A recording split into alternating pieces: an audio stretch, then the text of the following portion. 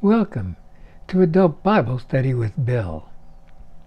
Our scripture readings for this lesson come from the book of Genesis. Most of you know that Genesis is the first book of the Bible. I imagine most of you know the opening words of Genesis, in the beginning. But did you know that Genesis is the Hebrew word for in the beginning? Most scholars acknowledge that the first 5 books of the Bible were written from 2 points of view. One point of view was the priestly tradition, which was preceded by the Yahwist tradition 400 years earlier. The priestly portions of Genesis can be seen as stately, rhythmical, and dignified, similar to a liturgy in a worship service. They present an optimistic view of humanity. In contrast, the Yahwist portions are emotional and present a more negative view of humanity. The fact that both traditions appear in the Bible demonstrates that God's truth cannot be defined within a single human point of view. Today's scripture reading consists of Genesis chapter 1 verses 26 through 31, chapter 2 verses 4 through 8, and verses 15 through 20. These contain 2 accounts of creation that deal with the creation of mankind. So let's find out how these 2 accounts compare as we listen to this audio recording from the Common English Bible. Then God said, "Let us make humanity in our image, to resemble us, so that they may take charge of the fish of the sea, the birds of the sky, the livestock, all the earth, and all the crawling things on earth." God created humanity in God's own image. In the divine image God created them. Male and female, God created them. God blessed them and said to them, "Be fertile and multiply. Fill the earth and master it. Take charge of the fish of the sea, the birds of the sky, and everything crawling on the ground." Then God said, "I now give to you all the plants on the earth that yield seeds, and all the trees whose fruit produces its seeds within it. These will be your food. To all wildlife, to all the birds of the sky, and to everything crawling on the ground, to everything that breathes, I give all the green grasses for food." And that's what happened. God saw everything he had made. It was supremely good. This is the account of the heavens and the earth when they were created. On the day the Lord God made earth and sky, before any wild plants appeared on the earth, and before any field crops grew, because the Lord God hadn't yet sent rain on the earth, and there was still no human being to farm the fertile land, though a stream rose from the earth and watered all the fertile land, the Lord God formed the human from the topsoil of the fertile land, and blew life's breath into his nostrils. The human came to life. The Lord God planted a garden in Eden in the east, and put there the human he had formed. The Lord God took the human and settled him in the Garden of Eden to farm it and to take care of it. The Lord God commanded the human, "Eat your fill from all of the garden's trees, but don't eat from the tree of the knowledge of good and evil, because on the day you eat from it, you will die." Then the Lord God said, "It's not good that the human is alone. I will make him a helper that is perfect for him." So the Lord God formed from the fertile land all the wild animals and all the birds in the sky, and brought them to the human to see what he would name them.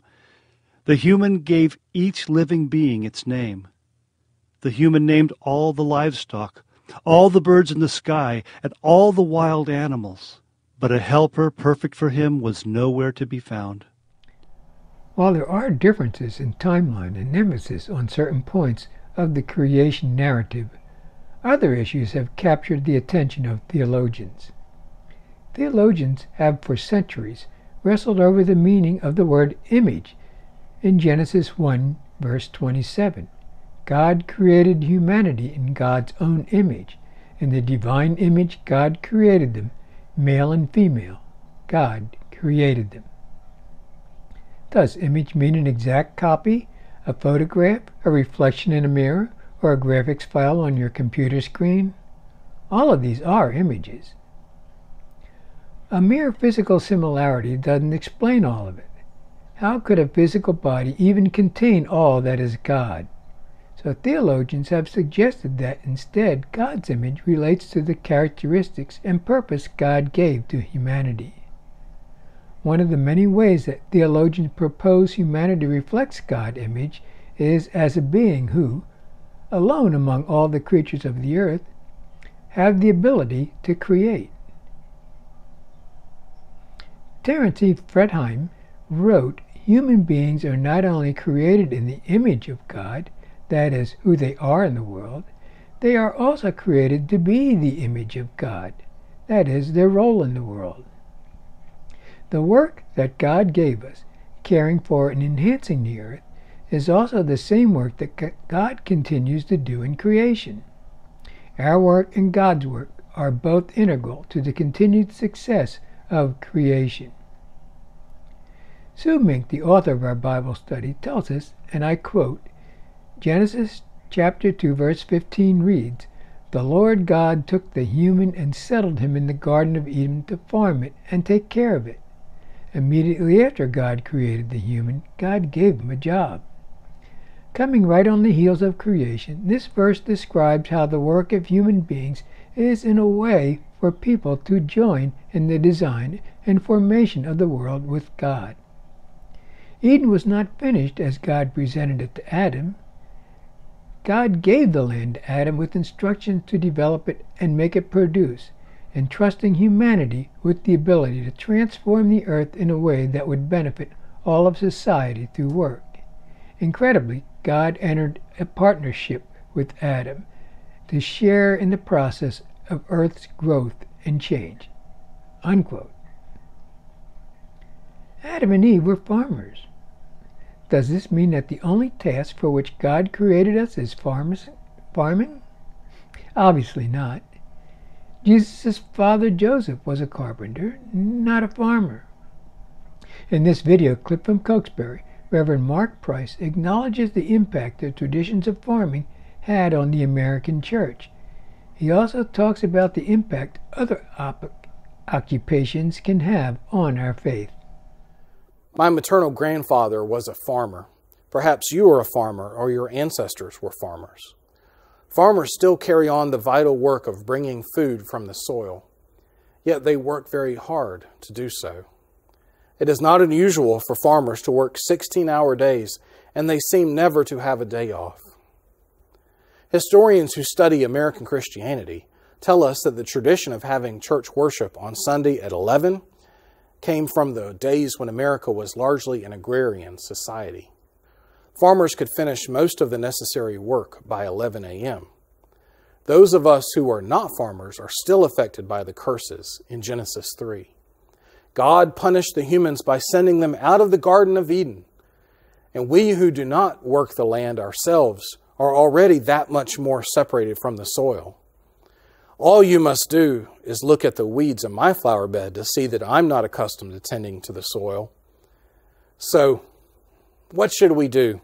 Should we all become farmers? While farming is a necessary work that is closely related to our original task in Genesis 2:15, the way back to God is not by everyone becoming a farmer. What we should do is glorify God and enjoy God forever. God is the great gardener who cares for the garden and all of the creation. We still have an opportunity and an obligation to be caretakers of the creation with God. Wherever we work, whatever our occupation or vocation, we still depend on the land to bring forth food. Some of our work, however, has become toil. Some of you might be working in a job you feel is more toilsome than rewarding. You might find yourself living for the weekend or counting down the days, weeks, months, and years until retirement. A church member was let go from her job. She grieved at first, but later she told me it was the best thing that had ever happened to her. She discovered that her job didn't define her. She pursued a new career path that was more fulfilling. No matter your circumstances or opportunities, remember that you are not created for your work. You are created to be among the human beings who are made in God's image, to glorify God and to enjoy God forever. From the beginning of time, God tasked humanity to join with God in building new things, a task that is unique in all of creation. In Isaiah chapter 43:19, we read, "Look, I am doing a new thing. Now it sprouts up. Don't you recognize it?" God is challenging us to do new things as well. How do our jobs, our careers, our occupation meet God's challenge? How is the relationship that humanity has with God enhanced by work? I will conclude this lesson by attempting to answer these two questions. Let's consider what, for many of us, can be the start of a normal day. We wake up thinking our work is frustrating and meaningless. I'm just a tiny cog in an immense wheel. But let's change that thinking. Actors are very familiar with the quote, "There are no small parts, only small actors." Now I'll admit, finding a fulfilling purpose in our work can sometimes seem hopelessly idealistic, or perhaps even a bit elitist, when our job's sole purpose comes down to paying bills. But recall that first job God gave to Adam, farming and stoop labor. As menial as it was also a partnership with God. Even that work improved a part of the world for a time, until that unfortunate episode with the apple. Fast forward to today. We should continually assess the results of our work. Are we able to use our talents, creative energy, and time to make a positive impact in the world? Would God be pleased with our efforts? The writer of Ecclesiastes said that work was merely chasing after the wind. But if work is a true partnership with God and a response to guidance by God's Holy Spirit, we can participate in bringing images of God's kingdom to earth. End of comment and end of lesson. The scripture for next week's lesson is Exodus chapter 35, verse 30 through chapter 36, verse 7. In this lesson, we will explore the intersection of work, service, and worship. Stay safe and see you next week.